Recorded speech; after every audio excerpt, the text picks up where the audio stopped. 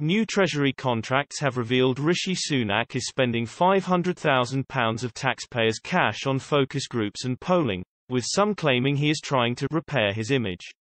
Researchers have been hired to carry out 2 focus groups and 1 online poll each week until February 2023, taking the total costs over 2 years to more than £1.35 million according to Labour.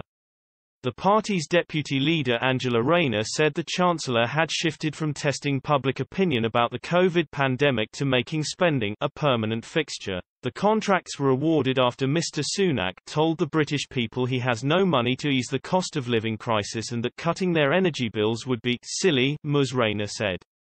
She added, "The government apparently has £500,000 to spend on spin doctors while Jacob Rees-Mogg is threatening to axe thousands of civil service jobs in the name of cost saving." At the start of the pandemic, the Treasury justified their spending on focus groups and polls as an emergency measure to test the impact of different policy options.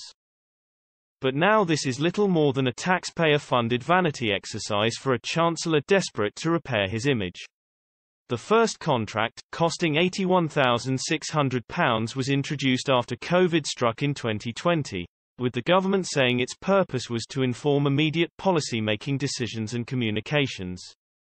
2 more contracts worth £205,680 and £552,862 were given in August and December 2020 to test public opinion of the Treasury's response to the pandemic, but the new £500,000 poll with Delta Poll makes no mention of the pandemic, as pointed out by Labour.